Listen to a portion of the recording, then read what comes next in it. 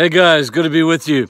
Just want to continue today from where we left off on Friday, talking about holding on to our faith. You can't hold on to something you don't have. We've said that a number of times.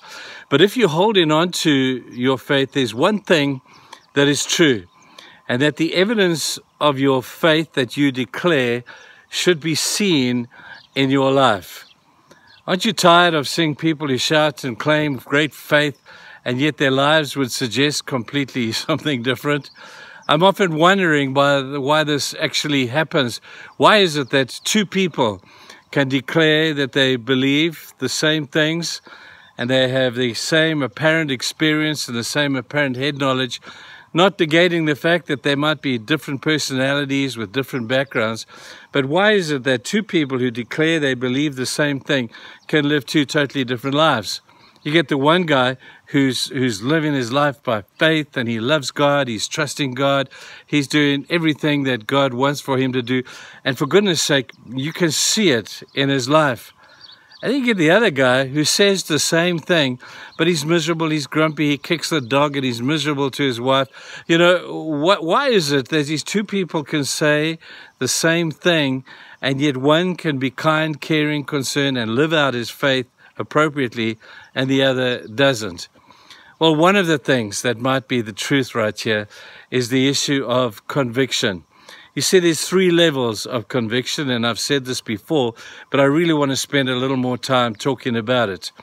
The first level of conviction is the one we deal with today, and that is the conviction of a public nature. I have public convictions.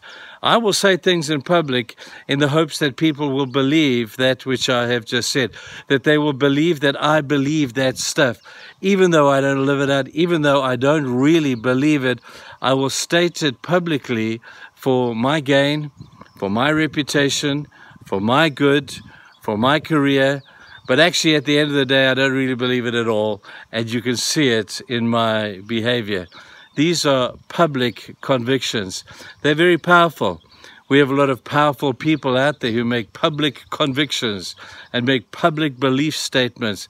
But meanwhile, they're sitting behind their back, they've got their fingers crossed, and they're not really believing what they're saying.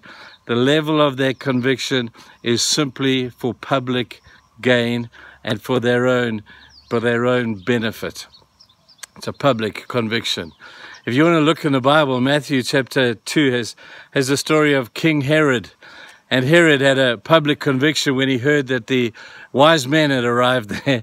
And he said to these guys, he said, guys, man, it's so cool that there's another king out there. I want you to go and search for this king.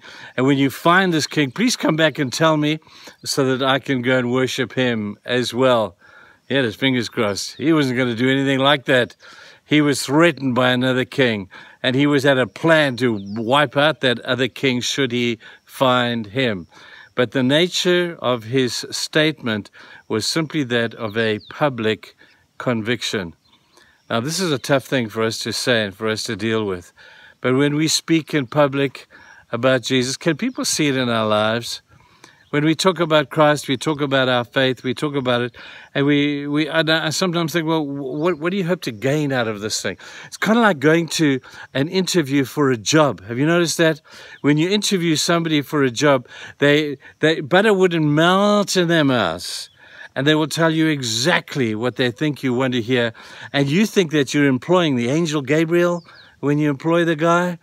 But then at the end of the day, when the guy's been there for a couple of months and knows he can't be fired, he becomes who he really is. And the level of his belief was the level of a public conviction. It meant nothing. So we got to ask ourselves the question, how good is our belief? How good is our conviction? Can people look at us and see that our conviction is more than just public statements? Because what you say in public will one day be tested in private, and I hope we pass the test. Guys, think about it. It's a tough one. We'll talk about the other level of conviction tomorrow. But you're going to have yourself a great day. But think about this stuff. Cheers, guys. Bye-bye.